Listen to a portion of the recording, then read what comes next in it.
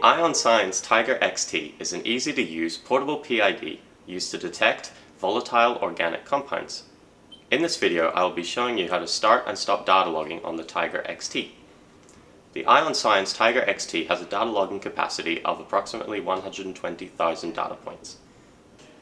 There are two options available for data logging on the Tiger XT PID. The first is single log data logging.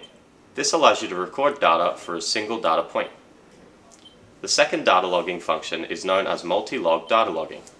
This allows you to record data from multiple data points.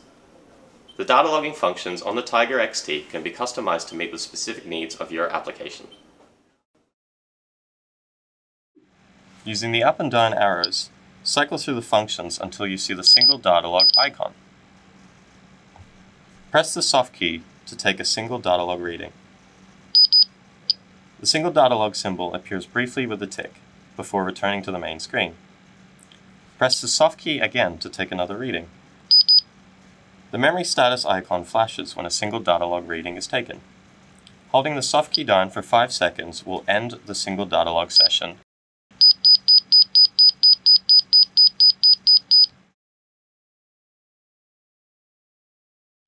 Using the up and down arrows, cycle through the functions until you see the multi-data log icon. Press the soft key to start the data logging process. This will bring up a new session pop-up.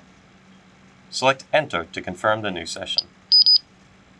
A tick will briefly appear to confirm the data logging session has started.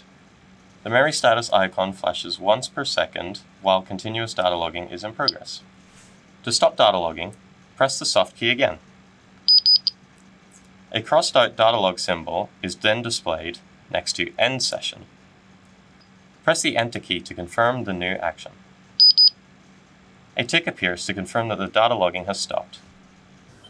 Thanks for watching our how-to video on the Tiger XT PID. We hope you found it helpful. If you have any questions or need further assistance, please don't hesitate to contact your local AirMet team on 1-800-000-744.